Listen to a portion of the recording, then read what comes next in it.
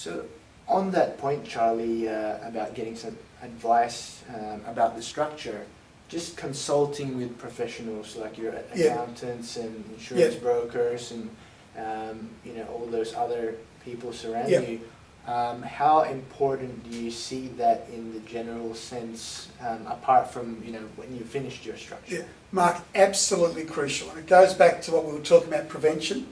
So you know, even anyone running a business, if they're not meeting regularly with their accountant, their tax advisor, they're probably going to create headaches for themselves that could have easily been avoided. They should have, ideally, a commercial lawyer.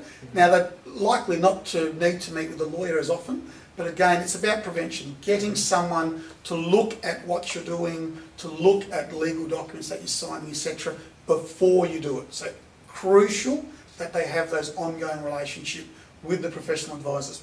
And each advisor should stick to their own area of knowledge and expertise. With all due respect, the accountant shouldn't be advising on leases or the contents of legal documents. Most lawyers shouldn't be advising about tax implications. Most lawyers shouldn't be advising about, you know, what insurance or the specifics of the insurance. That would go to an insurance advisor. It's about each professional knowing their area of expertise. Charlie, now, you know, in business, whether it's starting or it's in the middle or it's been going on for a long time, agreements between owners, especially when you've got